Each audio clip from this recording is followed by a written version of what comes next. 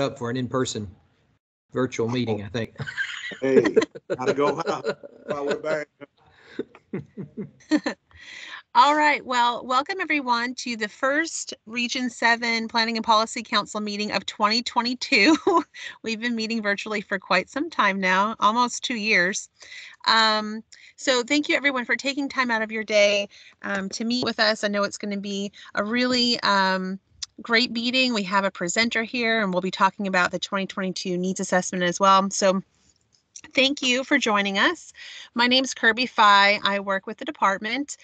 I know we've all been through this. I believe everybody on the call has been through this before, but just a reminder, this meeting's being held virtually per the Open Meetings Act, especially with the new variant going around. We just want to keep everyone safe right now, and this seems to be the best option. And every quarter we'll discuss what's the best option for the regional councils. So for right now, it's all virtual. Please make sure your computers or your phones are muted if you're not speaking, just to prevent any feedback from coming through. Per the Open Meetings Act, this meeting is being recorded, so it will be on the department website within the next day or two. So please also state your name before you present or have any questions. It's just helpful when capturing the minutes. I'm going to go ahead and go through the attendance. Okay, so like I said, I'm Kirby Fye with the department. We have a caller, I believe, is that Jakarta Suggs on the phone? It is. Hello, everybody. Hey, Bart! Hey, Jakarta. Hey, Jakarta. Thank you. We have Allison White, Avis Easley with the department, Bartholomew Allen, Butch Odom, Casey Chambers. Dr. Elian, what's your first name? It's Audrey. Hi, Audrey. Hi. We have Erin Gillian, who will be presenting today, Jay Reed, Kayla Meadows, Cooper or Cal Bryant, Kurt Hipple with the department, Lincoln Kaufman, Lindsay Blevins, Lisa, I just see your first name. What's your last name? Lisa Smith. Hi, Lisa. Hey. Mary Neal, Melissa Rodriguez Analco. I hope I pronounced that correct. Samantha Hammonds. And then I see Scarlett and Olivia.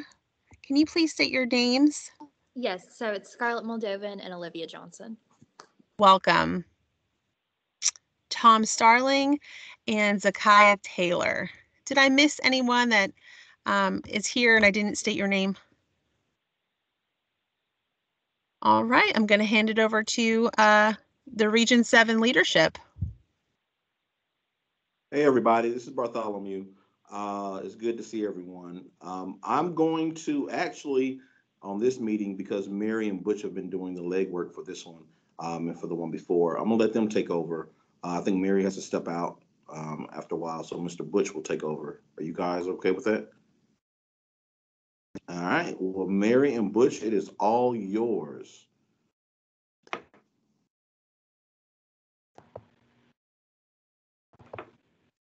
Yeah, welcome everybody. We're glad to see everyone. We will have some time at the end after the needs assessment discussion to kind of do some networking and announcements, and just if anybody has anything, conferences or anything coming up, we can get to that at the end. But first we wanted to do the approval of the minutes from our last meeting. So pulling those up now. So that would have been from the October 26th meeting, and you should have received that in an email from Butch about 4 days ago. Did everybody get that? Do we have anyone that wants to approve the minutes? Any motions? And I'll give you time to look it over if you haven't gotten a chance. Hey, it's Tom Starling. I so move. Thank you, Tom. Do we have a second? Kaufman, second. Thank you, Lincoln. Okay, Well, Kirby, we've got a full agenda today, so we're just going to kind of jump right in. Are you giving the department updates today? Yes, let me pull that up. Okay. Hey, Kirby and Avis, are you guys making Mr. Kirk stand up? I think he's at a standing desk. Are you in the office, Kurt? No, I'm not sure. I was wondering the same thing. I'm like, wow, the department is really I ruthless. didn't know. They took away all our chairs, Bart. Oh my gosh, this is too much. Yeah, I'm in the office today and I'm standing up trying to get a little exercise, or what counts as exercise in my life these days. So good to I was see looking you. out for you, Kirk. I was making sure you're okay. I appreciate the concern. Thanks for looking out for me, Bart. We all moved to virtual and they took all our chairs, Bart. They did take a lot of things away, though. I will point that out. I went downtown and I was like, there's a lot of things missing. It looks a lot different. All right. Oh my gosh. Let me pull this up now. Okay. All right. So just a few things to go over since we last met in October. And some of these things we'll be talking about in more detail later. So the first update is the 2022 needs assessment worksheets. I shared those with the Region 7 leadership. These need to be completed and submitted back to me via email on or before April 1st. Just please make sure to include data to support your region's identified needs, just like every year. I have a link to the Fast Facts portal, which is just a tool that you might find helpful when gathering data for your needs. But as always, you can use data from anywhere you can find it, just so long as it relates to the need that you have identified. Also, another reminder, in case anyone on this call wasn't on the call in October, we do have a change in the number of needs that are allowed to be submitted. So typically we would have 4 needs submitted, 2 representing mental health and 2 representing substance abuse. But during the legislative proposal process, the Region 2 Planning and Policy Council had submitted a proposal to increase the number of needs that can be submitted. And Commissioner Williams took a look at that, and not something that needed to be taken care of per legislation, something that she looked at and said, yeah, this is a good idea. So rather than forcing everyone to come up with more needs, she put the option out there that every regional council and statewide committee can submit anywhere from 2 to 6 needs, just so long as there's equal representation for mental health and substance abuse. So either 2, 4, or 6. The FY21 Joint Annual Report is complete and it has been posted to the department website. I've included a link in my minutes or in my update that I will send to Butch for the minutes so that you can access that if you are interested in taking a look at it. The department has selected a total of 10 programs across the state to receive $6.5 million in new funding to expand mental health services for children and youth. The new state funding was budgeted by Governor Bill Lee and appropriated by the Tennessee General Assembly in the department's budget for state fiscal year 2022. In the department's announcement of funding, grantees were instructed to collaborate with community stakeholders, including local education authorities and other partners, to design proposals that would have the greatest impact and address outstanding needs. The selected proposals increase school-based services and respond to the increasing need for emergency psychiatric services for children and youth. Available funding under this announcement was divided proportionally among the department's 7 planning regions based on the number of children and youth living in each region. So I have every region listed here and which providers were awarded money and how much, but I'm just going to discuss Region 7. Like I said, I'm going to send this to Butch to include in the minutes so you can take a look at the other regions if you're interested. But in Region 7, Shelby County, Tennessee Voices was awarded $1 million to expand child care consultation with 3 early childhood specialist positions and 3 family support specialists. In December 2021, and you may have seen this in announcements that were shared with your region's leadership and then shared with you via email. But in December 21, the department and TennCare published the Public Behavioral Health Workforce Work Group report. The document contains research, data, and strategies for addressing workforce challenges in publicly funded mental health and substance use services, some of which have already been translated into state budget requests proposed to Governor Lee. Convened by the department and TennCare over the summer, the work group was comprised of diverse stakeholders from public behavioral health provider organizations, mental health and addiction advocacy groups, colleges and universities, and the statewide Planning and Policy Council. Over the course of 3 meetings, participants identified gaps and needs in the public behavioral health workforce, developed detailed strategies for creating positive change, and authored the report for key decision makers. The report's recommendations focus on several key areas of impact, including provider reimbursement rates, licensure modifications, employee benefits and incentives, pipeline career planning, diversity and inclusion, student loan forgiveness, expanding internship opportunities, and communicating to potential students.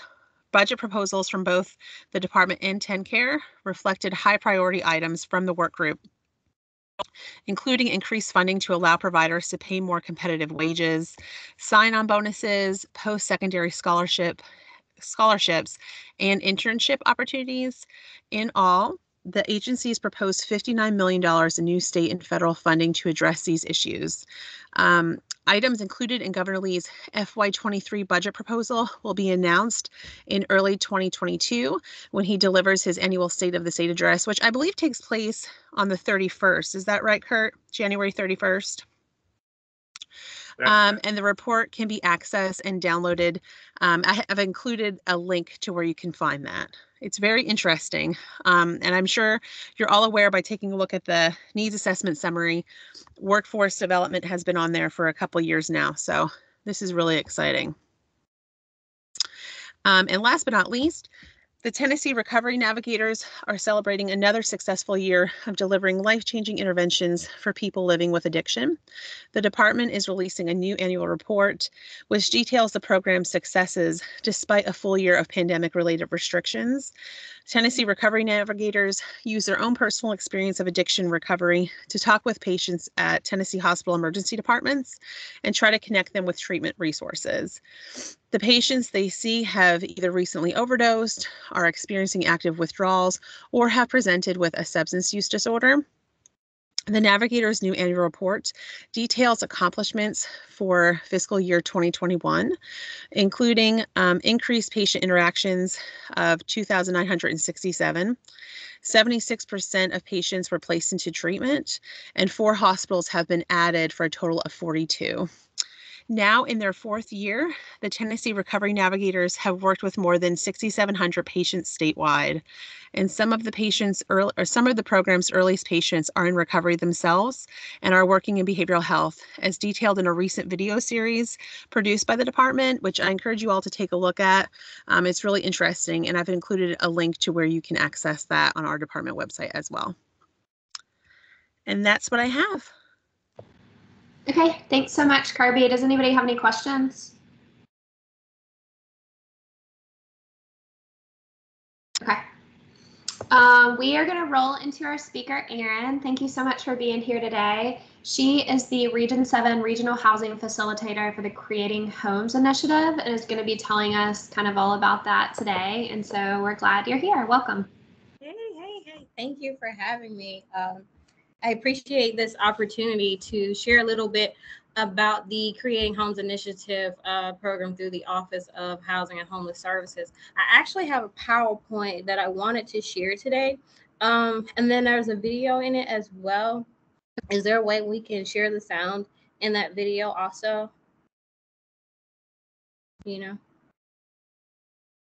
Excuse me, sorry about that, you cut out.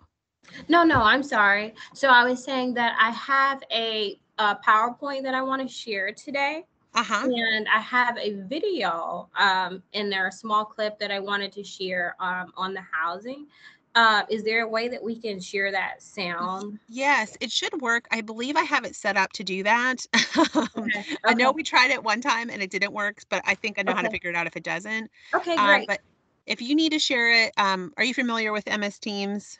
Oh, I'm not. It's I mean, okay.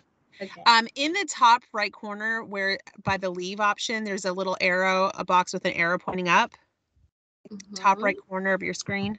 Do you see it? So that'll allow you to share your document. Okay.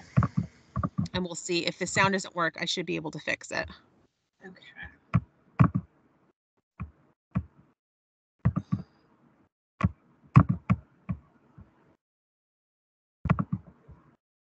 Well, that's going to share entire screen. So do I want to share entire screen? Yeah. Okay. So you'll click on share content, and then if you have your presentation on your taskbar at the bottom, that's going to be the easiest way to pull it up. Okay. All right. Can you see it okay? Yep. All right, good deal, good deal. All right, well, I don't want to take too much of the time, but I do want to share kind of the history and where we are today and the type of housing that we want to develop for individuals with mental health and co-occurring disorders, particularly substance use disorder. Okay, so I am Erin Gillian. I'm the Region 7 Regional Housing Facilitator for CHI 2.0 Substance Use Disorder. I am located at CAP Incorporated at 4041 Knight Arnold, right off of Getwell and Perkins. Here is my office number and my cell. My email is the best way to reach me, which I will share with you later in the presentation as well. Okay, so a little bit about the history. So the Creating Homes Initiative program is about a little over 20 years old. It was originally established by Commissioner Williams in August of 2000 to partner with local communities such as Shelby County, Memphis, educate, inform, and expand quality, safe, affordable, and permanent housing. And you'll hear throughout this presentation where I'll try and highlight permanent housing because that is the goal of the CHI program. And this was just in response to a lack of safe, decent, and quality affordable housing. So the Creating Homes Initiative today has actually evolved from the original 6 regional housing facilitators, which we refer to as our CHI 1 side of the house. Recently, I guess about a year and a half ago, we expanded to the CHI 2.0, and that's for the substance use housing facilitators. And that is my role. I'm actually the Region 7, Shelby County, City of Memphis. And I say the City of Memphis because Region 7, as we know, is only Shelby County and Memphis. Davidson County has its own CHI 1 facilitator as well as its CHI 2. We have since also expanded into CHI 3, and that's re-entry. We'll delve a little bit more into that further in the presentation as well. Just want to highlight for the fiscal year 21, the Creating Homes Initiative leveraged more than $850 million to create 20,000 new housing opportunities across the state of Tennessee. For the strategies for success, the state provides the framework, the incentives, and the regional housing facilitator. So those regional housing facilitators, such as myself, are available to agencies who provide, that's my alarm. So those, I lost my place, I'm sorry. So those regional housing facilitators span across the state of Tennessee, and we're available to individual agencies who provide treatment, recovery support for those individuals who are affected by mental health and substance abuse, who want to develop housing. We work with a continuum of care, Usually the housing that is developed is owned and operated by local agencies, usually mental health service providers and affordable housing agencies. Just a second. Okay. Emphasis is placed on developing permanent housing, and I'm not sure if everyone understands the definition of what we call permanent housing, so I'll go into that just a little bit. So permanent housing means that the individual can live in the housing for an unlimited amount of time, meaning they can live there forever, be it a group home, what have you. But they can't be made to move. And what we like to refer to that time span is longer than 6 months to forever. And these can be group homes, apartments, single family housing, just those kinds of things in scattered locations, or multifamily, of course, would be an apartment or duplex, fourplex, whatever works best for the respective agency. So how it works. Regional housing facilitators work hands-on in collaboration with grassroots community task force in each of the 7 statewide mental health planning council regions. We work to develop, again, you'll see this affordable, quality, permanent, safe, affordable housing. That language is key, because that's the type of housing that we're aiming to develop. And here shortly, I'll show you a couple videos of the type of projects that we want to see here in Shelby County. And I do think that right now we are suffering from a lack of these type of projects, whereas the agencies across the state of Tennessee, they are mastering it. And so that's why I want to show you what we mean by quality, safe, affordable, permanent housing. If you're interested after this presentation, please don't hesitate to reach out to myself, the CHI 2 Regional Housing Facilitator, or the CHI 1 who focuses on the mental health side of the house, Mr. Lawrence Wilson. And his contact information, I'll share that with you as well. CHI 2. We are located within the 7 planning regions. We work with the HUD Continuum of Care, as well as community stakeholders, with everybody who is involved in housing, even the city of Memphis. Whoever wants to provide those leverage opportunities to house the population that we serve, and being the individual suffering from substance use disorder or mental health. Our consumer housing specialists. So our consumer housing specialists, and I believe we have Mr. Carter Suggs on the line today. Our consumer housing specialist really provides that link to what's available out there and can provide other resource development, and oftentimes will point you back in the direction of Mr. Wilson and myself, should you be at the beginning planning stages of developing housing. But our consumer housing specialist really shows us, what's out there, and to, help you go forward in being successful. And we'll also have her contact information as well, should you be at the space where, okay, I just need to place someone. Because a lot of times it's often confused that as the regional housing facilitators that we are in housing placement. We are not in housing placement. We actually help agencies who provide supportive services to our targeted or the population that we serve. So here is a video. This video here is about 3 minutes long. And then we'll have another one that's about 3 minutes. This one is geared towards women housing.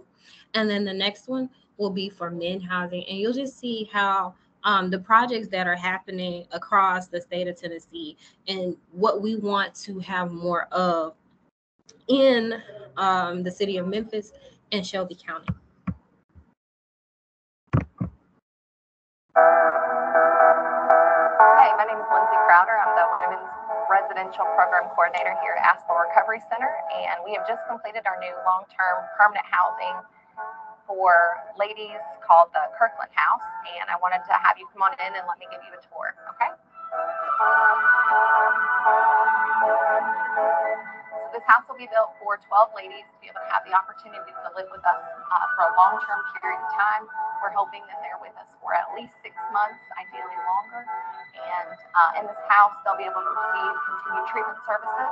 They will live with the other women and learn how to incorporate all of their recovery skills that they've been learning since having been here at Aspel. This is one of the bedrooms, what it'll look like. So in this bedroom, we'll have 2 ladies that'll have the opportunity to stay here.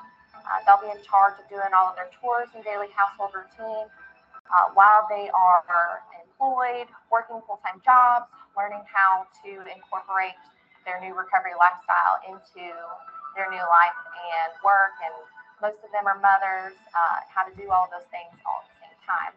While they're here, they'll still be receiving some of the therapeutic opportunities that we have here at Aspel. Here's one of the closets. Since they'll be here long term, they needed some larger closets to be able to fit their new things in. And I'm going to show you the women's restrooms.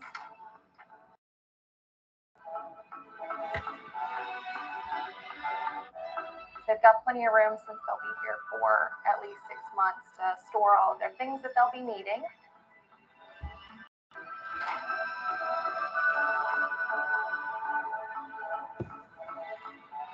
And in this room, we've got where they'll be able to do their laundry, anything else that they've got going on, an extra storage unit back here so they can hold all of their things. If you want to come this way with me, I'm going to show you into our large group room.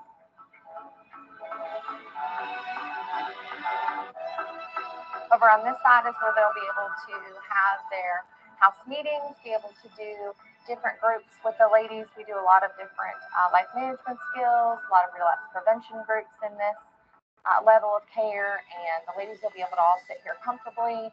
And then when we're not doing groups, they'll be able to sit and enjoy themselves, their free time. They'll be able to work on different kinds of step work while they're here. They could meet with their sponsors in the group room. And then over on this side, we have the kitchen area where they will be able to make all their meals.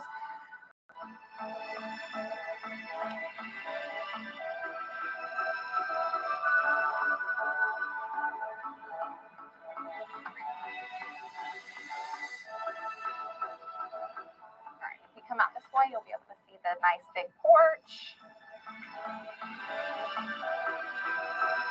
The ladies have the opportunity to come out on the porch, sit, relax, be able to spend time with each other, and just kind of debrief if they've had stressful days. This will be a really nice place for them to be able to do that.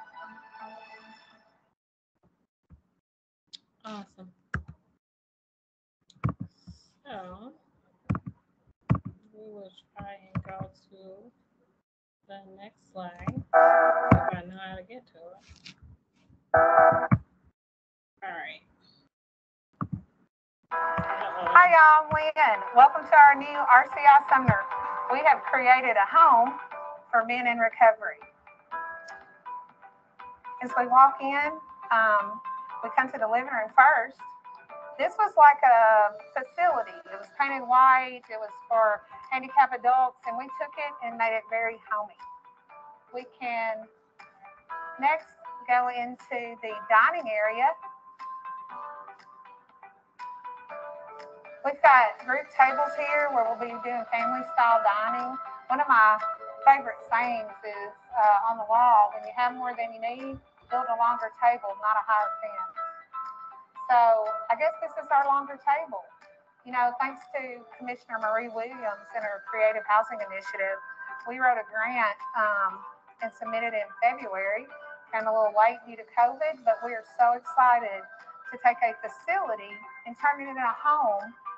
We're turning it into a home for 22 men who otherwise wouldn't have a place to live right before the holidays. So we're very excited to show you guys around.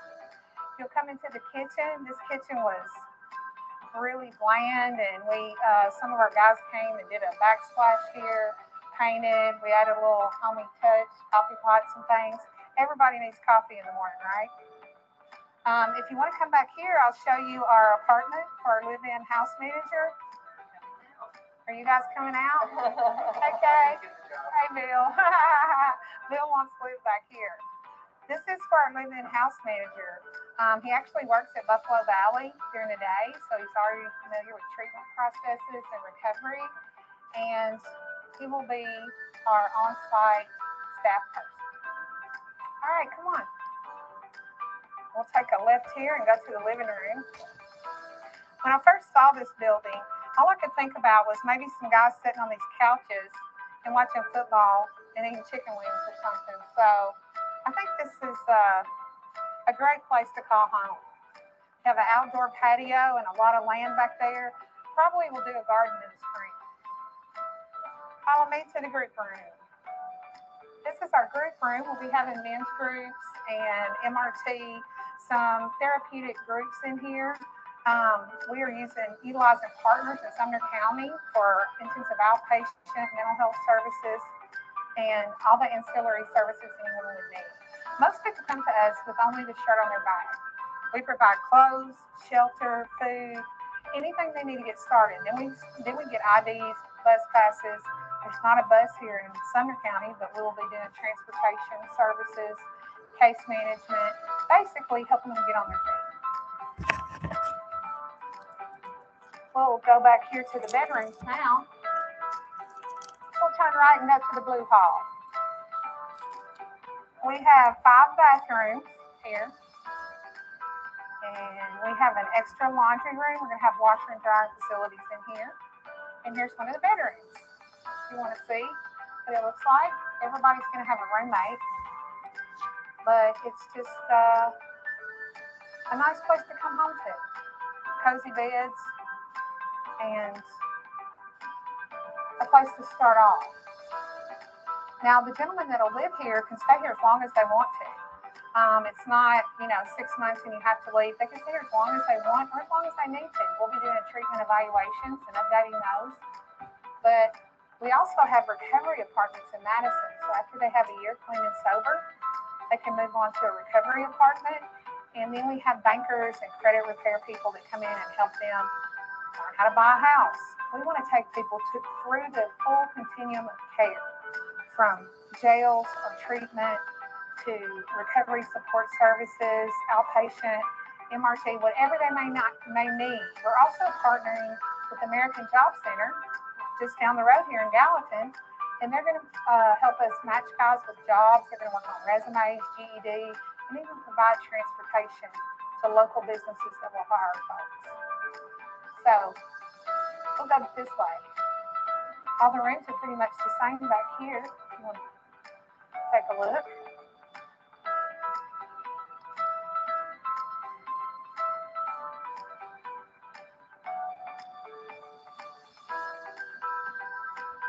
This way we have the red hallway.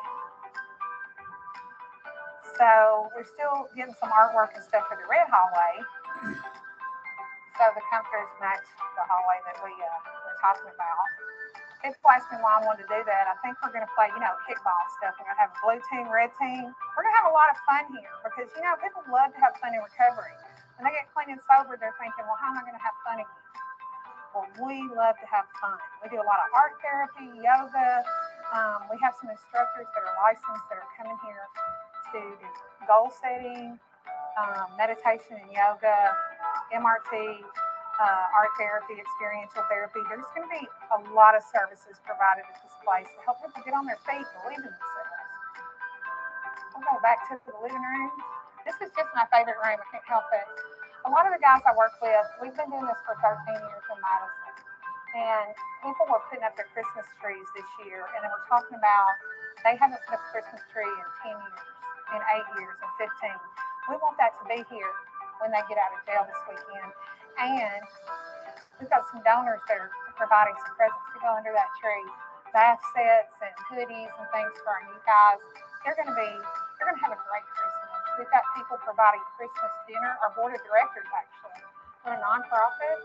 We have a board of directors, and they're providing a catered meal for Christmas dinner. So we're very excited about that.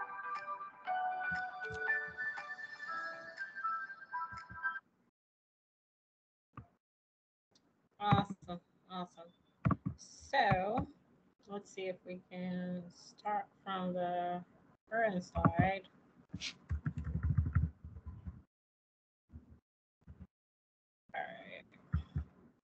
All right. So how do we make that happen?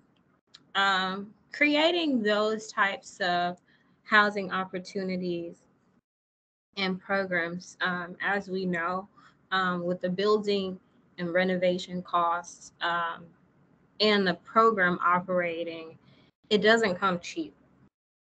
So we specialize as housing facilitators in assisting with collaborative partnerships and making you aware of the different types of funding opportunities. Our sister agency that we partner with, THDA, administers the HOME program.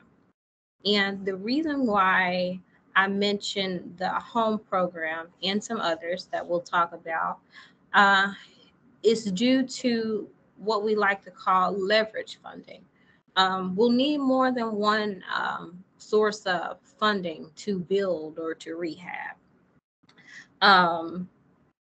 The HOME program in Memphis and Shelby County has actually, or typically is awarded directly to the city of Memphis and Shelby County. So agencies would need to apply directly through HCD, Housing Community Development, or Shelby County to be eligible for funding. And for the last the funding round that's in place right now, the minimum is $100,000 and the maximum is $750,000. The Tennessee Housing Trust Fund is also another funding opportunity that we can help you to round up funding for your project. The Tennessee Housing Trust Fund, each year, that funding opportunity, like most, will vary each year. For example, this year, and it's on a winter summer funding cycle rather than a fall spring. So it comes out twice a year. And the amount available on this past funding round was $1.7 million across the state of Tennessee. As you might imagine, with that number of dollars, it is quite competitive. The maximum grant was $600,000, and the award was only for rental only. But in that instance, you can use those funding dollars to assist with your operations. And we can help you to tweak or perfect your program if you don't already have one, or if, for instance, if you have an agency in mind that you might be aware of that might be a good candidate to submit for these various funding opportunities. Please keep in mind that most of the funding opportunities are geared towards households that are at or below 80% AMI. If you are serving individuals that are above 80% area median income, higher points will be awarded for those proposals and applications that are serving those that are in a very, very low income range. And here is our, this one here is out of the department, the Office of Housing and Homeless Services. It's the Create Affordable Housing Program. The department accepts these funding opportunities on an annual basis. And this particular funding is focused for individuals being discharged from the regional mental health institutes, including those that are uninsured, to assist with providing quality, safe, affordable, decent housing. And so you might ask, okay, well, what other funding opportunities are available through the department in the Office of Housing and Human Services? Well, we also have the CHI 2 program, which we will discuss. And you can co-apply. And what I mean by co-apply is you can stack the funding opportunity applications. If you want to apply for creating affordable housing, or the CHI 2 and the CHI 3, which I will explain what that means here shortly, you are more than welcome to do so. The Create Affordable Housing, the goals are to increase opportunities for individuals experiencing mental illness or core disorder, substance use disorders, to obtain quality, safe, affordable, decent housing. And good examples are those videos that we just watched. Those are practically, new homes that, can help these individuals to focus on living a better, more productive life, meeting with their sponsors, whatever type of medications or whatever they may need, but to get them back on the right track. It provides, so these grants do provide support. They do provide support for operations with your infrastructures, such as, but not limited to, your sprinkler system, your heating and cooling system, roof repair, floor repair, electrical wiring, plumbing repair, insulation, things that just help you get up and running. And I think it's important to take away that one grant might help you with operations, another may help you with infrastructure, another may possibly help you with just the build itself. So it's important to read through those, have someone on your team that can reach out and talk to us. We're here, we're available, and we want to help grassroots organizations, big or small. We are definitely an equal opportunity resource. So the CHI 2, if you have gathered already, the CHI 2 is for substance use. So this is to develop quality, affordable, safe, and decent permanent housing for individuals with substance use disorder. So this funding opportunity provides grant funding for the development of new construction, acquisition, rehabilitation, conversion of your infrastructure, ongoing operational costs for newly created housing. It also provides grant funding toward your operational costs, such as your professional fees, staffing, your supportive services. So this one is sort of a one-stop shop. It can be used for basically anything you would need to get the program up and running and continue to run. The CHI 3. CHI 3 is re-entry for individuals who are re-entering the community from prisons and jails or have been previously incarcerated. Both our CHI 1 and our CHI 2 housing facilitators work collaboratively on the CHI 3 initiative. And of course, it's basically the same to develop quality, safe, affordable, decent housing for individuals who are re-entering our communities. The grant provides funding for operational costs, that's your utility and property maintenance, or it can be used for your operational costs for your recovery support services, such as professional fees, staffing, and your support services. It's pretty much a all-inclusive wraparound grant as well. Here I have our, I did mention our consumer housing specialist, Mr. Carter Suggs. I have her contact information here. Should you want to know what is in the area right now, she can, and I'm sure she'd be glad to give you a little bit more information about what she does, because we do work as a team. I also have our CHI 1 regional housing facilitator. That's Mr. Lawrence Wilson. He's with Behavioral Health Initiatives as well. I have his contact number and email here. If you're assisting the population of mental health. And lastly, I have myself. I am here at CAP Incorporated at 4041 Knight Arnold, Suite 300, right on the 3rd floor. I have my cell number. Please feel free to call me or text me. Email is probably the best method of communication and the most preferred. But of course, call, text, whatever you're comfortable with, and we will definitely get you set up.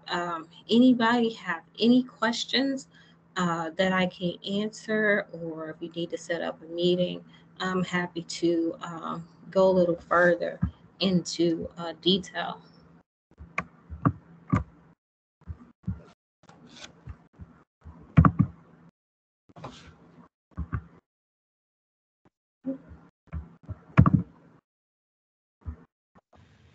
Thank you, Aaron. I'll just say that both Lawrence and Jakarta are in the meeting today. Okay, great. Great. So. Hey, Lawrence, Jakarta. Hey. Hey. Aaron, good job. Thank you. Thank you. Those were some beautiful places you showed in those videos. Yeah. And we want to get more like that around here. We want to be more, when I say competitive, I mean more competitive in our application process, more competitive in our programs, put more thought into what we're seeing come through the door. I mean, it's nice to have things rehabbed, but think about when we want a new place. I mean, don't we all want a new home? And think about what these guys and ladies are going through on a daily basis. You know, let's try and get them somewhere where they can be proud to call home in their efforts of recovery. So since I'm working on the minutes while we're doing this, let me just, so Chi 1 is for people with mental health issues. Correct. Chi 2 is substance use or co-occurring disorders, and Chi 3 is re-entry from incarceration or previously incarcerated. You got it. Okay. You got it. Well, are there any other questions for Aaron? Sounds like a great program. Thanks for taking the time to share it with us. Okay. Aaron, I get a chance to screenshot that last your slide. Can you just give me your email address again? Sure. It's E as in my first name, Gillian, GILLYLEN at CAP, CAAP Incorporated, and that's spelled out .com. Gotcha. Thank you. Absolutely. Thank you.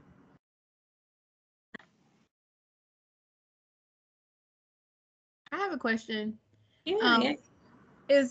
Does this program consider family housing for consider family housing? So people who have the substance use disorder, and then maybe encouraging different providers to promote like family housing units as well. Right. That's a good question. I'm glad you asked it. So the answer is a yes and no. So I don't know if you remember, but at the beginning, what I was hoping, this is a frequently asked question, but that's why I'm glad you asked it. So we don't do housing placement. We actually assist agencies like CAP or Behavioral Health or ASPL that actually assist the population of mental health and those in substance abuse. So they come up with the program, whatever they want to do, they design it. And that was the reason why I wanted to show those videos, to say, you know, it's such a wide range of things that you can do for men or women or however you choose to design a program. But if you come and sit down and talk with us, if, you know, the executive director or the person you have in mind to be your program director is having issues, we can kind of, you know, help you brainstorm through that process. So the answer is absolutely yes. I mean, the department wants to see families together, obviously, you know, but it's just those various agencies that, you know, would have to come up with that program design. Okay, thank you. Yeah, it did. Okay. It's complicated, and I guess we kind of get used to it because we do it every day. Another question is, well, you know, who's your boss? Who's your employer? Who do you work for? Because we work as a team across the state of Tennessee, but we have our own home agencies. So, you know, it gets tricky, but, you know, it becomes normal to us. So definitely no shame in asking because it's tricky.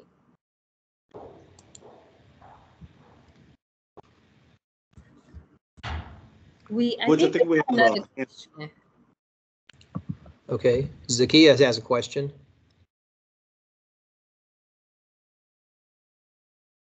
You muted, Zakia? Yeah, I think. Am I still muted? No, we can hear you now. We can hear you now.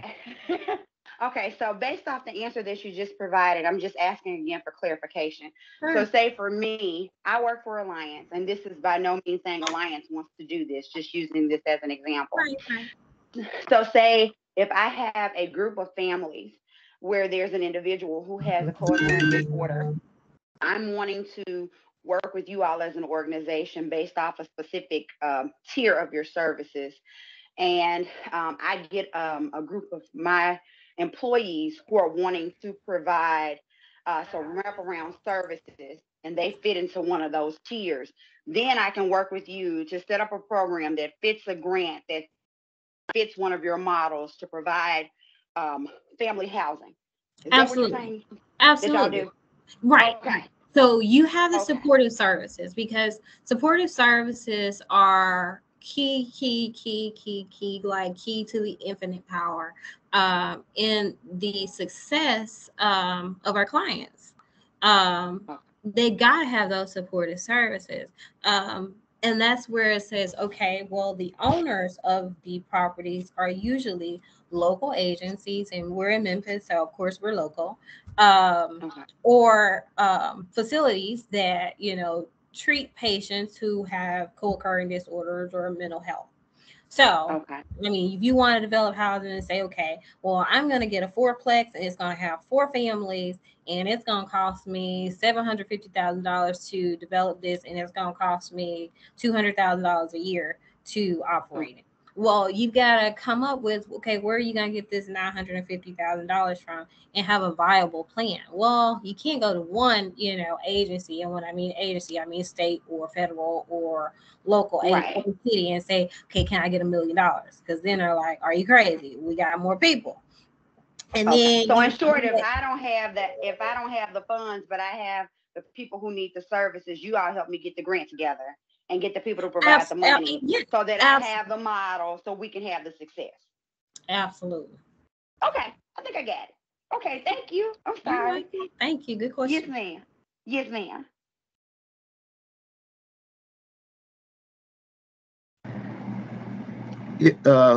Can I make mention? This is Lawrence. Hey, Lawrence. Zakiya, your Northwood Hills apartments, that came through Creative Homes Initiatives.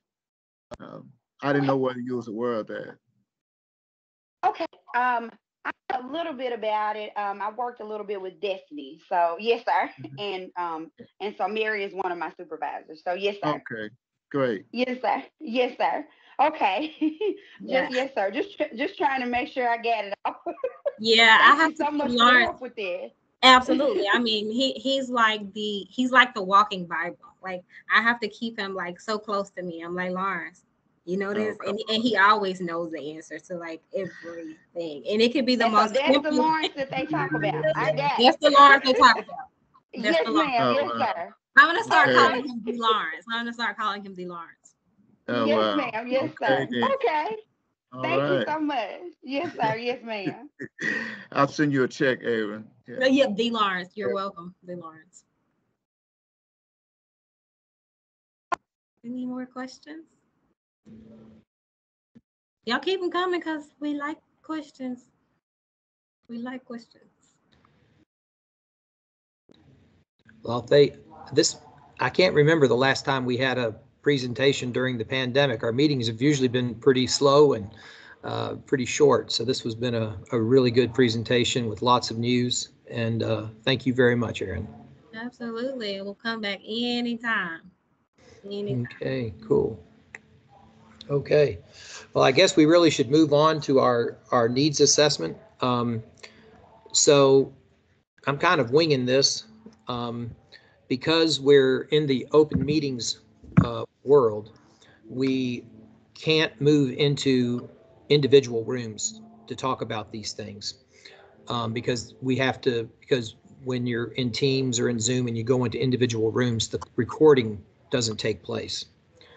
So putting people on the spot, Mary and I asked Lincoln, Lindsay, and Allison to chair and to take some time to look at last year's needs. And what I guess I would do now is start with Lincoln because he's in the center of my screen. So just Lincoln, if you could maybe talk about the needs that your group did last year and whether were any of those addressed and should they be kept for a second year? Excuse me, Butch and Lincoln, before we get started, am I mistaken, but didn't we do the groups last year? Didn't we have a breakout? Are you saying the reason why we can't do it because they have to be recorded? Yeah, Kirby said we couldn't do it. Oh, Kirby. Yeah, we didn't have. That's all I need. Yeah, no, you all may have met outside of the regional council. I think the majority of regional councils meet again separately. Okay. So in those cases, obviously, you can do whatever you want because those meetings don't need to be recorded. But for the regional council meetings, it's just impossible to record all of the sessions. I know it's basically the biggest downfall of the virtual option. Mm-hmm. I'm sorry about that. No. I was just I thought we had a breakout session, but apparently it was during our regional meeting that we did a breakout session, I think.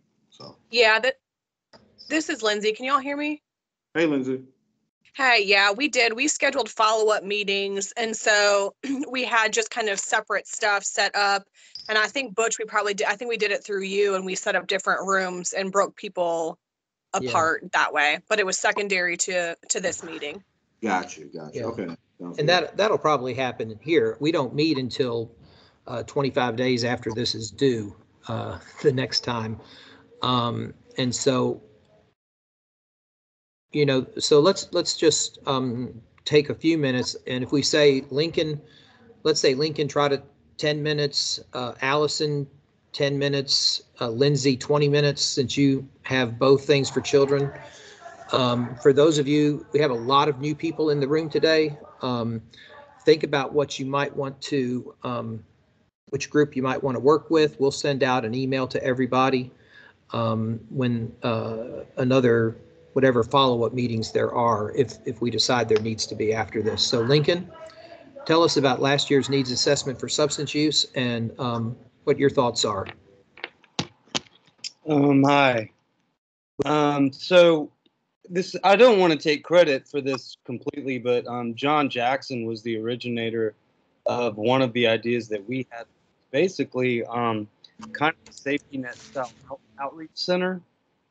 One that could be, somewhere in Midtown, downtown, or really like whatever location y'all think would be most advisable, but an outreach center to serve the gap between people being able to get into detox and just seeking help. It could be manned by certified, or not manned, but volunteered, or even have, a small group of employees of certified peer recovery specialists and maybe a small clinical staff or something like that, but basically something to cater to, you know, people in between the gap of really needing some sort of treatment or even just attention, even if that's like peer recovery, you know, attention, and getting into like a detox program or one of the local services that are available. So that's kind of been something that's been proposed for the last 2 years. And on top of that, like as long as I've been around, more detox beds have always been on the table, but there's also the newer facility that we're looking at, the Alliance facility on Summit Avenue. I just wanted to throw that in there because it's always been there since I've been around. But I really am a big advocate of John Jackson's idea that we kind of expanded upon for the last couple of years about having a facility that is available for people that, you know, have nowhere to go in between wanting detox and not being able to get in detox because of the detox situation, as well as like whatever other mental health or even substance use disorder type issues that just aren't immediately you know, treatable or even like some place for someone to go. And like one thing I know is that a lot of certified peer recovery specialists often just get in touch with me asking for opportunities, you know, and what they can do, like even on a volunteer level, not to mention on an employment level, but just as volunteers and just to get their hours as certified peer recovery specialists. Was there anything, I know Butch, you worked really closely with me on helping me with this. Is there anything you wanted to add to that? So our two needs were more detox beds and this peer-centric program that y'all wrote up. You know, I think that if there's enough people from Alliance on this call that they could take over the meeting if they wanted to, but I think I saw Michael Sims's name there. Michael, how many are y'all going to be able to increase beds with that new facility, and what sort of when do y'all think that will open? Hey, happy New Year, everybody. Butch, good to see you. Good to see you. Good to see your little icon there, man. I'll turn it on for you. Here I go. Yeah. So yes, we are excited about the new facility. Is still a good ways off, maybe 2 years, unfortunately. The plan is we're still in talks about increasing the beds there. We haven't finalized everything, but that's one of the conversations we are having. So once we finalize the plans for the new facility, get with Janice and Laurie and sit down and have a conversation with the state about it, then we'll know more details, but we're just still in early talks right now. And am I right that y'all are still socially distanced in your rooms, so you're still at 2 per room instead of 3 per room? Yes, currently we're still at 2 per room. Hopefully, once we get some more nurses, as everybody knows, nurses has been just a huge shortage. Once we get more nurses, then I would take a look at opening all our beds back. But if someone needed, Lincoln calls me and say, "Hey, Mike, I really need to get someone in." I was okay. Let's just make it work. So that'll go up to 27. We're at 18 right now. I've okayed for 20 in certain situations, but that would take us back to 27 beds. Okay, thanks a lot for that. You're welcome. So Lincoln, I hear you. You would be you'd be advocating for keeping the first one for sure. So I just asked Lincoln to chair this committee because, you know, he works with us in the coalition, and so when we get together, Lincoln will just gather that. So the question is, and maybe we come back to this, but if there's any ideas that people have that might be another need, there's nothing that says we can't just submit the ones we did last year. But if there's any other need around adult substance use disorder, then be thinking about that and maybe shoot that to Lincoln.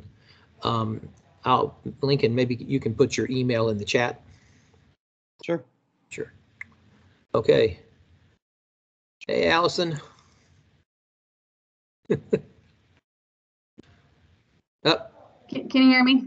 Yeah, we can now. Sorry, I'm recovering from COVID, so I'm not really all here. Oh, wow. I'm so sorry. Well, it was mild. I'm vaccinated and boosted, so thank goodness. Okay, so when I pulled up, so did we just have one for adult mental health? I thought we had two, but maybe I'm thinking of the year prior. So what we had talked about, and is Kevin on the call from the fire department? Anybody know? I have not seen him he's not in there to my knowledge. So Kevin okay, so Kevin's on our committee, and he was instrumental in this, and this was our need was based on, hold on a second. So it was based on increased funding to continue and expand the CARE, which is Crisis Assessment and Response to Emergencies team model in Memphis, as well as to conduct research into its sustainability for expansion throughout the state. So CARE, the CARE model is a multidisciplinary team, and it's a counterpart to CIT, and it was Alliance did have that program. I don't think they do anymore, but it's we still do, Allison. What now? We still do. You still funding that? Yeah, so how that works is it started about 3 years ago. It was a grant through the state, and we decided collaborate with Memphis Fire, Memphis Police, Memphis Fire having the paramedic for the medical piece, CIT, of course, MPD, and ourselves for the clinical piece. So we are still collaborating together to make sure we're answering those 911 calls out in the field. So it goes through fire communications, or it can come through our crisis center, and we dispatch the care team to the corner, to someone's house, wherever they're located. So are you dispatching your mobile crisis team, or are you dispatching a it's the care team. Specialized person? It's the care team. Huh? It's the care team that goes. Oh, it's the care team, so it's not mobile crisis. Okay, good. So how long do you all, I mean, I know this is a long question, you probably don't know it, but I mean, how long do you all, well, first of all, how many social workers or behavioral health clinicians do you have on the care team currently? Two. Mm-hmm. I'm going to guess that they're pretty busy. Yeah, we would like to see them busier, but they are. Oh, really? Okay. So which is interesting because it's such a need out there, because, with Methodist, we have 5 adult hospitals in the Mid-South, and they're just overwhelmed with, of course, our psychiatric emergencies that are being seen in the ED, especially now with COVID. The EDs are just slammed all the time. And then it takes a while for mobile crisis to get out because all the other hospitals. So I certainly see it as it's still a need.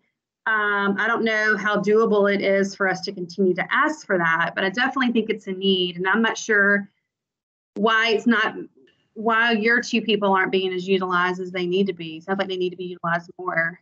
I think one of the issues, and Kevin and I have always, and Officer Lash have always said, one of the key issues is just getting that communication out to everyone that this is what the care team for. And that's in-house. That's even in the fire department. That's even in the police department, saying, hey guys, we are here, dispatch us if it's a behavioral health call.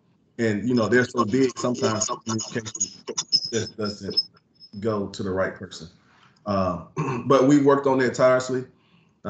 We have seen an increase in per month volume, and we are looking to expand the days. We want to go 24/7 to catch a lot of those calls overnight and weekends overnight. Are y'all funding that through a grant that you got? So we initially funded it through the grant, but right now we just eating the cost. That's what I thought. So, I mean, as a team, we can certainly think about whether we want to keep this in the needs assessment, or do we want to completely go a different route? I mean, it's really up to us what we decide to do. definitely think there's a need for it, but if we need to move on to something else, anybody have any suggestions?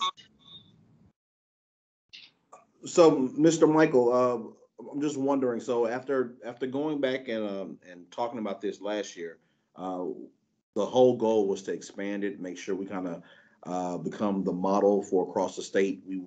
We wanted the care team to be that thing that we could use in every sector of Tennessee. Is it your opinion that we don't need a larger component to the care team now? We just need to focus on what we have, or what are you thinking? So I have had conversations with others across the state, and they have asked me, how did you all do that? That's unique. I think that would be something we would like to use in our city. But that was just that, and that was it. That was the end of the conversation. I think it would be helpful across the state. I know it works best in metropolitan areas like Memphis, Nashville, but what about the smaller rural areas? How would that look for them? So the one care team that we do have, is that large enough for Shelby County? No. Okay, so and I'm glad you said that, because the reason why we put that, and Allison, correct me if I'm wrong, the reason why we put that on our needs is because we wanted to increase the size of the care team force for the entire county. And from what Kevin was saying and what you're saying as well, our care team is small and Shelby County is large. And so we wanted to increase the service that we can provide. And so I guess it'll be at the council's discretion if we want to keep that from the perspective of wanting to increase the care team size. So what I'm hearing is that there's very few on the team. So maybe with an increase of the team, there's more ability to go and communicate to our local fire departments and police, and making sure the word is getting out to everyone. Because I'm going to tell you, I don't have the numbers in front of me, obviously, but our EDs are, we contract all of our Methodist adult hospitals in the county. We contract through Alliance. You guys are our mobile crisis people. And so I'd have to get the numbers, but they're pretty busy, especially university. So yeah. I know that they're busy and dealing with psychiatric and mental health consumers in our emergency department. So it's not for a lack of consumers out there that need it. It's very needed. So, again, that's just, we could certainly switch up our need or keep this one and see if it goes anywhere or. So and trying not to be biased, but I would say we need it. I think we need it for sure. So Mr. Michael, if I can be so bold, and Ms. Allison, if you're okay with this, I think we need to recruit Michael. I think Michael and Kevin together on this particular aspect, I say we keep it, especially since we can add the amount of needs to both the mental health and the substance abuse component per Commissioner Williams. I say we keep it, and if we need to, maybe tailor it, especially with your expertise, Mr. Michael and Mr. Kevin. Maybe we can tailor it to either get more money or actually start a second care team or expand it. So, Ms. Allison, if you're okay with that, I vote to keep it and maybe alter it somewhat to kind of fit our needs. Sounds good. So, Mr. Michael, you're on the team. I appreciate you. Thank you. Appreciate it. So as far as mental health and adults, do we want to keep one or do you want to add another one? Have we all seen, we've seen lots of needs since COVID, but do we see any other need? I know, is Jakarta on the line? You there? I have another need after Jakarta speaks. Oh, because I think year before last, we worked on, was it transitional or emergency housing for families? I think we worked on that a couple of years ago. Did children. We did a need last year. I do not remember. I think we did, and I think we kept it for 2 years actually, because we had talked about families who are, because right now you're having to split up families and shelters and emergency housing because you can't, and so that's the biggest issue that I have even now. So yeah, so that could be certainly something. We've used it a couple of times before, but it can't hurt to put it back in. Or do we want to look at possibly another need. It's not that. I mean, that one's still a huge need here. So I have a suggestion. I like the need that, like I say, we keep it, but I wanted to propose another need. I may have said it before. If there is a way to actually create some type of alert that goes out over the phones and the airwaves once a person with a mental illness is missing or walks away from a group home. Some places use the silver alert. Some states have used the silver alert, which is for the elderly. But it would be nice to have an alert, at least for law enforcement or someone who is knowledgeable that this person is living with a mental illness or substance abuse and that they are missing. Maybe kind of tailor it. Maybe even tailor the silver alert or maybe a green alert. I don't know. Having been over at a couple of different places, people walking away is big, it's dangerous, it's scary. And it would be nice. I would hate to ostracize any of the people that walk away, but maybe just a heads up of some sort that we can kind of tie it into when someone walks away. So how would that be different from what they currently have? Because I know even in Memphis, I get on Facebook, I'll see alerts, silver alerts, somebody walked away from a group home or whatnot. Also, the silver alerts do work for the group homes if you're under the age of, what is it, 55, 65? Oh yeah, I've seen people who are not elderly on there for whether it's a disability and they walked away from a group. Am I the only one that's been seeing that? Maybe on Facebook too much, but no, I haven't seen so that. I've seen those alert. I mean, on Facebook, I don't get like the alert on my phone like I do an Amber Alert, but I do see the alerts that like MPB might put out or a news station is reporting for people who are not elderly but do have a disability. Maybe they walked away from a group home. Okay, well, they're without their medication or something. Then take mine off if that exists. Hey, I mean, I also follow a lot of Mississippi news places, so it might be that too. Well, with me working in a group home, we have to immediately report to the police department, and then we see it on the news. So is that what you're all speaking of? Yeah, that'll be.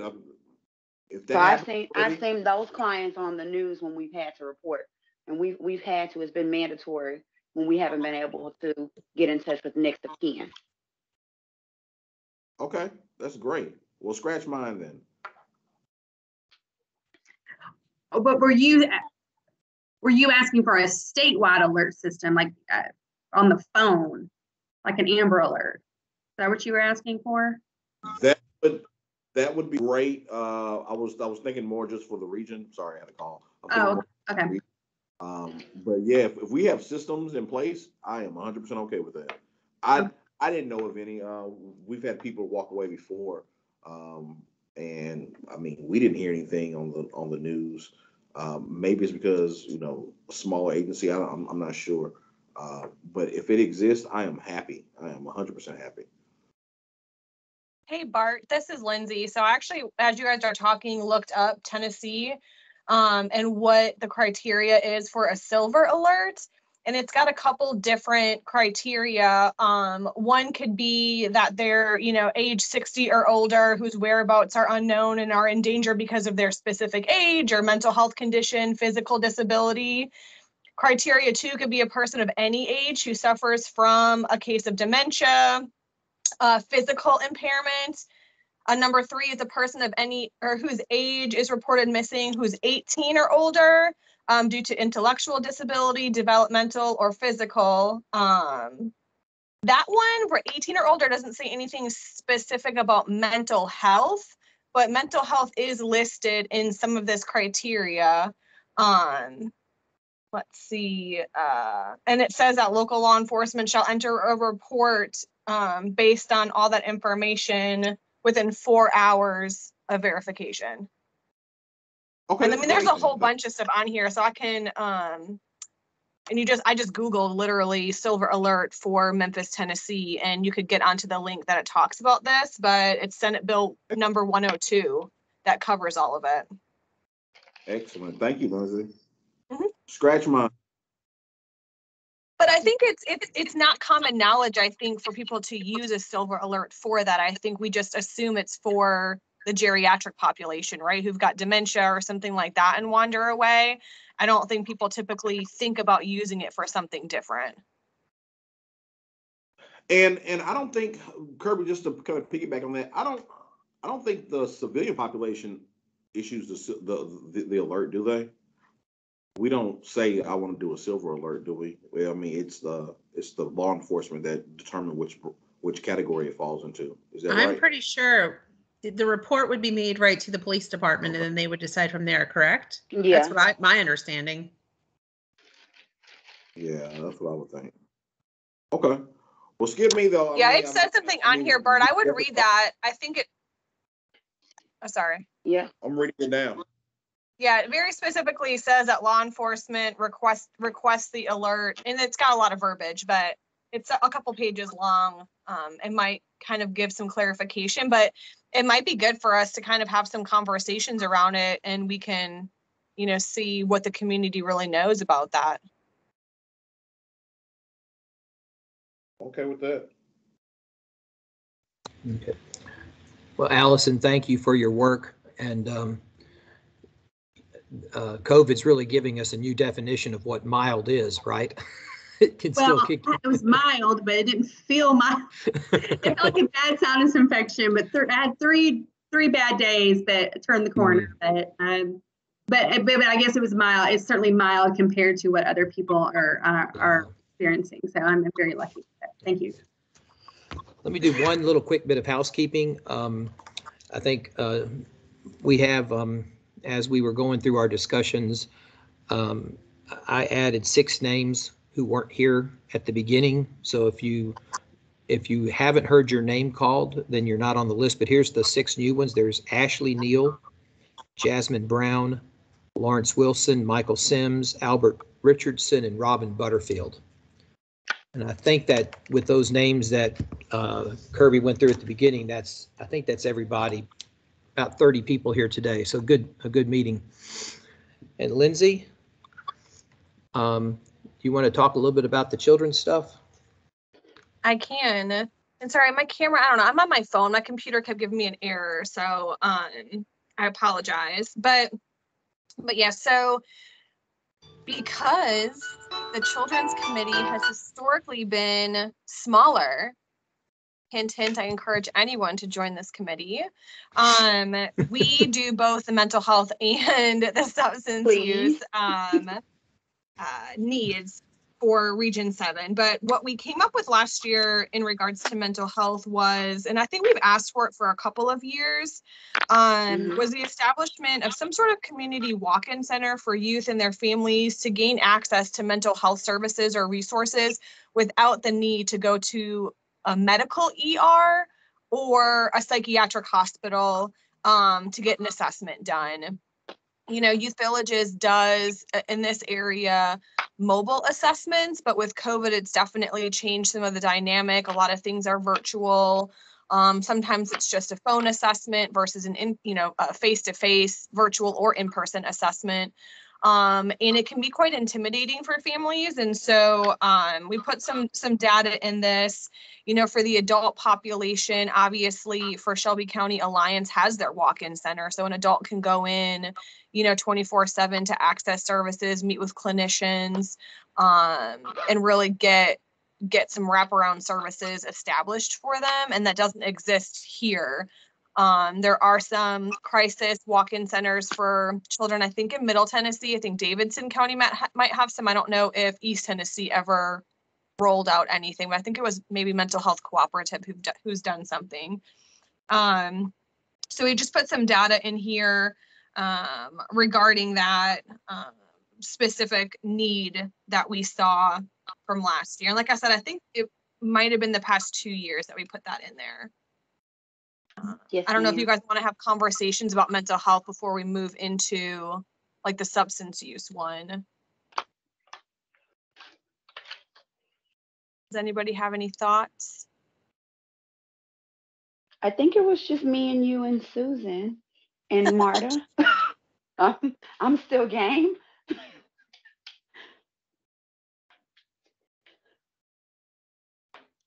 Butch, if you're talking, you're on mute. Oh, I'm on mute. This is a kid. No, you are. I hear you. I just saw Butch's lips moving, but I couldn't hear him. Okay. Yeah, people wish that was the case more often. Yeah, we had well, they're not on anymore, but we have a couple of coalition members who are in their 20s that might have had something to say about some of their seeing needs. Are Olivia and Scarlett still on the line? Yeah, we're here. Okay. Hey. Hey guys, thanks for coming to the meeting today. And y'all might want to more address youth substance use since y'all are working with the coalition. But if you want to participate more with this group, working with Lindsay might be a good place for y'all. Just Okay, cool. just Yeah, that'd saying. be great. Also, happy birthday, Butch. Oh, thank you. Happy birthday! Happy birthday. I'm so Okay. silly. Okay. I'm sorry, Lindsay. That's okay. Well, and the other thing too, I can't see everyone who's on. Is there anyone from Youth Villages? I know that the last several meetings we hadn't had any representation from them, and they're one of the biggest voices, I would say, or service providers in the Shelby County area. And I'm not sure. I mean, it would be helpful, I think, if they were engaged in some of this stuff too. They might know something that we don't know. So we have Natasha Bonner as one of our people, and Shartidra Gracie. So Shartidra doesn't work for Youth Villages anymore. I know that. I know Natasha does. Is she on today or is she just on our? No, she's just on our list. But I don't have her email address. Wait a minute. I don't have an email address for her, so she's not getting the emails. Correct me if I'm wrong, but didn't we have someone from Shelby County Schools on one of the committees at one time, or they were a part of the Shelby County School Council, or did we invite? I feel like what was his name? Of course, you asked me, and I can't remember. He was over the Shelby County Schools, like social workers. Yeah, that's what I thought. And the reason why I'm saying that because I think Lindsay, you're always holding it down, but I think that we probably want to start recruiting some more people from Shelby County Schools and from Youth Villages to help us out. Because I'm not knowledgeable enough. I mean, I started off in children, but I'm not knowledgeable enough to help out with children and the issues that they're having in the mental health and substance abuse right now. Well, and I've got contacts at both places. Maybe I think what we're going to probably have to do, at least for us specifically in the children and youth stuff, is maybe set up a secondary meeting. And I can try to recruit in the meantime and see if I can get, a handful of people in the room from a couple different agencies, the school districts, potentially Youth Villages and all that sort of stuff, and see if we can kind of brainstorm together and look at some needs that we might have. Yeah, that sounds good. But I can, in the meantime, I think share at least for this group what our substance abuse one was for children and youth. So at least this group is aware. And this is another one that I think that we've asked for the past couple of years, was establishing a very specific substance use prevention program within Shelby County schools. We've got a lot of data surrounding kind of school expulsions. Shelby County ranks 300% higher in school expulsions than the rest of the state, many of them due to alcohol and drug related offenses. We've got lengthy suspensions, we've got high dropout rates, which also leads to either continued use or use of substances. There's also a lot of data around the increase in students using like vaping products. So not even just, illegal substances, but legal for above 18, they're getting their hands on. So really, really having some education around that. within the schools, so parents and kids don't have to look to external resources for support in that area. You know, there have been in the past, I should say, some outpatient services for substance use programming, you know, intensive outpatient and things like that, but it's definitely harder to come by than some of the adult services that we've found. And so so that need we put for last year. And we were specific for Shelby counties, but obviously we all know there are the municipalities as well that have districts within Shelby County that have seen an increase in substance use over the last several years.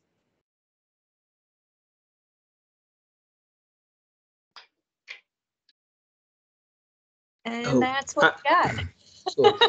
Well, I forgot to ask this of Allison, but Allison and Lindsay, if y'all could put your contact information in the chat so that people who might want to reach out to work with you specifically can do that.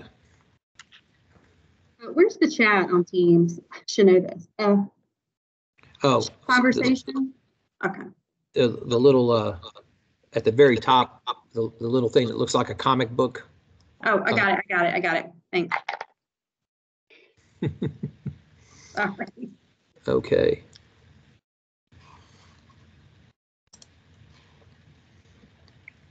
So Butch, I mean, that's basically the two that we had from last year. I'm also a part of the statewide children's committee, and just to kind of get your guys's, just to give you more information, I should say, there are some statewide needs that have been thrown out there as well. Some similar to what we had in Region 7. We had talked about expanding, again, the crisis assessment, stabilization, walk-in centers for the children and youth populations, potentially in addition to some CSU beds that we have for adults. We talked about, which I think actually somewhat went through. I know that there's, you know, Kirby talked about some funding that Tennessee Voices is having. And when I talked with them separately, Tennessee Voices, that is, you know, they're establishing, you know, some screening for younger children, you know, school-based services, pediatric partnerships, et cetera, through Tennessee Voices that they're working on through some of the grants that they got. And that was one of the needs that we talked about, you know, making sure that we are catching them when they're younger, you know, birth up to age 8 for early intervention and prevention services before they get too old. We also put for substance use for an increase access to home-based substance use services for mothers with young children. So this kind of goes hand in hand. We're talking about, you know, wraparound family services. When you've got a parent who is in crisis, whether that's for a mental health emergency or, you know, substance use, we're having to divide up, you know, those families. And so part of what we put on here was increasing services. So we don't have to remove the children from the home, or we can move them all together for services. And then the last thing that we put on here in regards to substance use was providing access to the more rural area. So obviously that doesn't necessarily rural does not meet qualifications for Memphis or Shelby County, but you know, that is something that we put on here, is making sure that, you know, children in the rural parts of Tennessee have access to intensive outpatient services, whether that's in person or potential virtual options to address substance use issues. So those are some of the statewide children initiatives that we submitted for last year.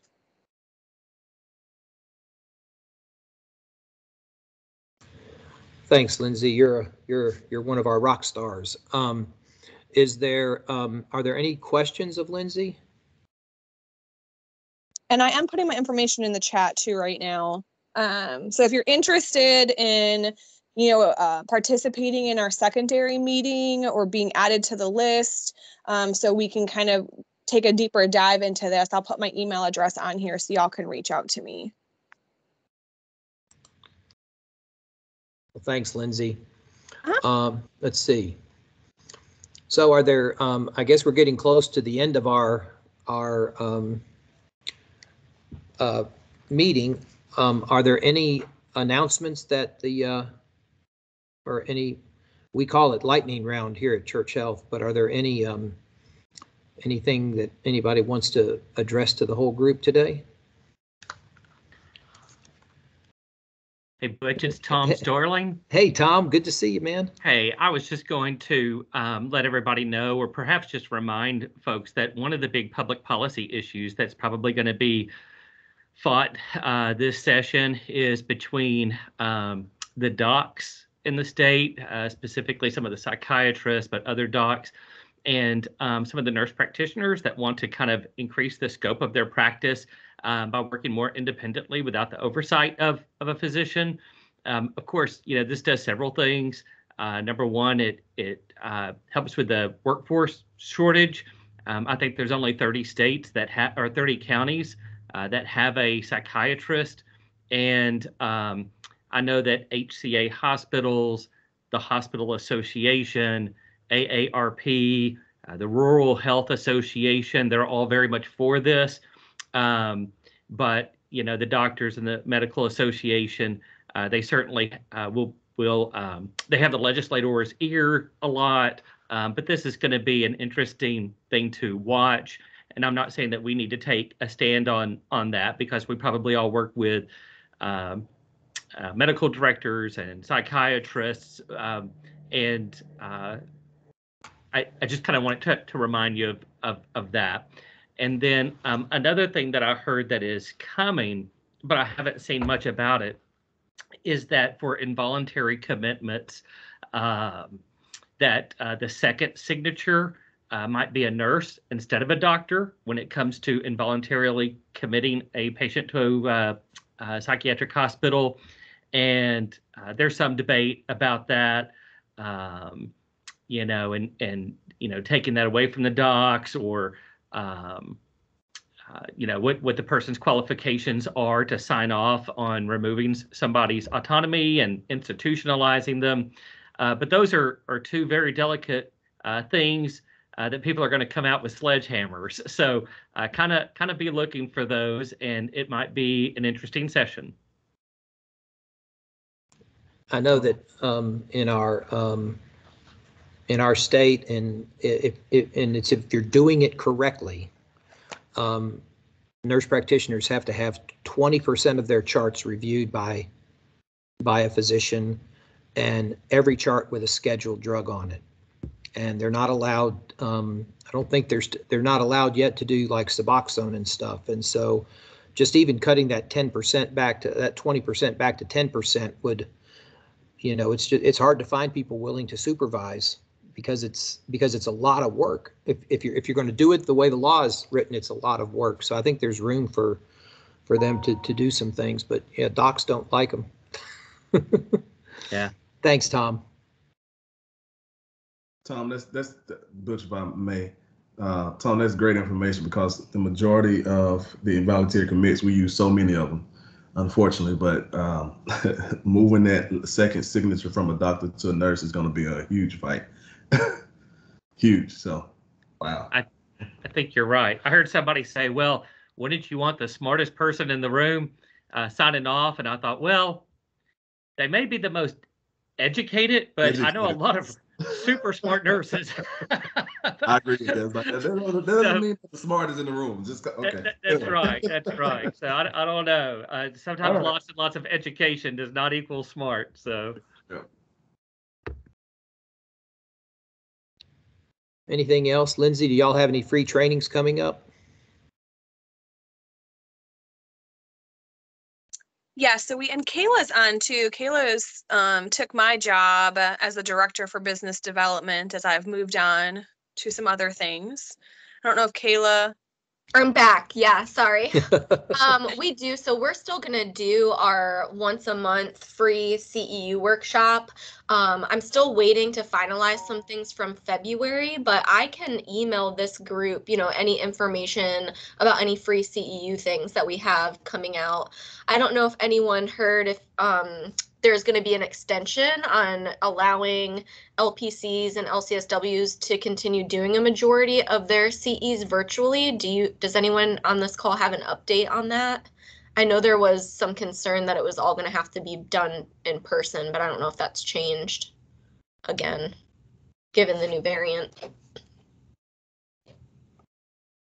I haven't heard anything, and I also haven't seen anything come specifically to me from the board saying anything. Okay. Well, we'll continue, offering them virtually, either way. So when I have February finalized, I'll send that out, but it will be one Friday a month, every month for all of 2022. Okay. And if you send that to me, because I blind copy everybody for this meeting, I can get it out to the membership. Okay. Sounds good, Butch. Thanks. Sure. Okay. And speaking of speakers, I know we still need one for our April 26th meeting. If anybody's interested in presenting on their program or anything mental health related. And I think we also need to make sure that we yeah, let us know. I think we need to make sure we schedule a time for our committees to meet so that we can be ready for our next April 1st is the deadline, is that right? Correct. Correct. Well, it sounds like I need to just go find myself a committee. So I'm gonna Lindsay, I have several folks for you that I can join your efforts. Lindsay, this is Lisa. I'll be on your committee. Thank you, Lisa. Yeah. So I'll pull some people together, but so I don't know if I need I'll get some people together and I will schedule something and I will make sure that you guys have the needs. The only thing that we'll need to know is we have to make sure that they're even. So if we're adding any, and I don't think that, Kirby, correct me if I'm wrong, when we say we need to have even numbers of mental health and substance use, we don't have to have even numbers between child and adult, do we? No, there's no requirement at all. It's whatever your region sees where there's more needs, really. So it could be all children, it could be all adult. It's really up to you all. Okay.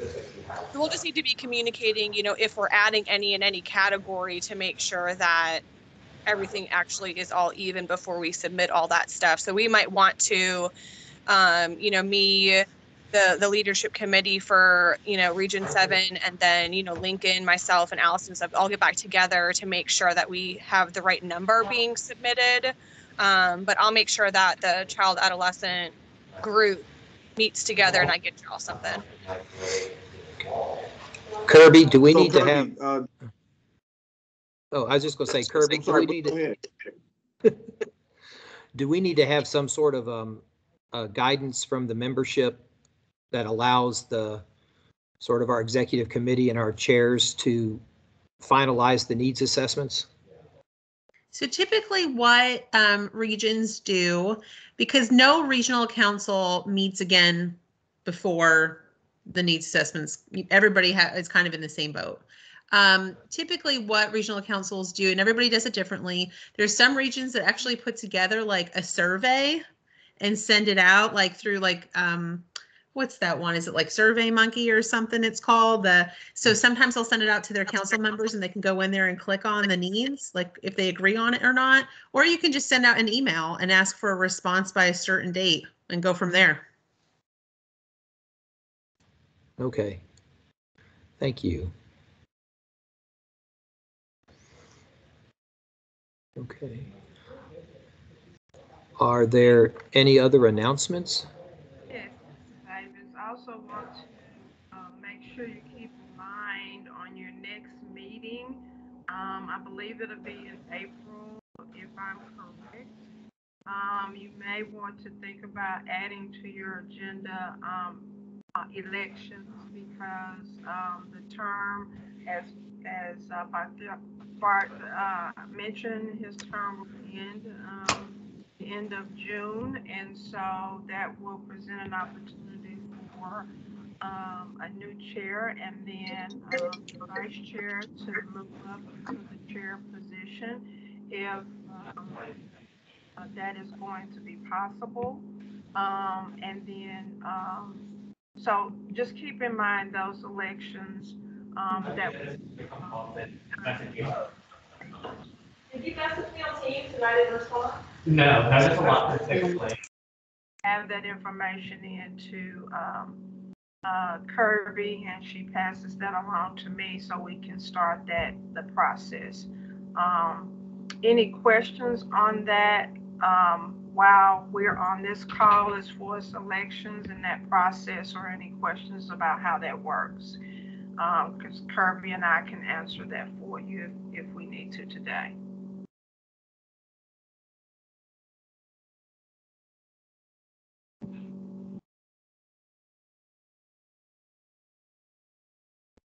If not, and there are any questions, can always. Thanks, Avis. You're welcome. And if you all have any questions after the meeting, you can always feel free to reach out to me or Kirby about that. Thank you. Okay. Any other, excuse me, any other announcements? Mary, are you driving? No, I'm sitting. Because you're pretty intent on the phone there if you're driving. I don't want to be on the road. Okay. I'm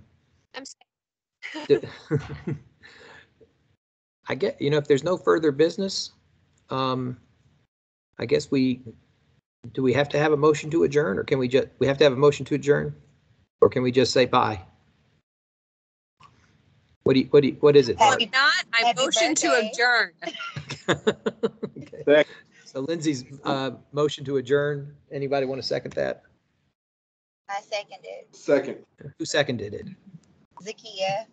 Okay, thank you. All in favor, say aye. Aye. And if you're opposed, if you're opposed, don't say anything. Let's stay on. Bye-bye. Okay, y'all. Take care. See you in a month. Happy birthday, Bush. Thank you. Bye, everyone. Bye.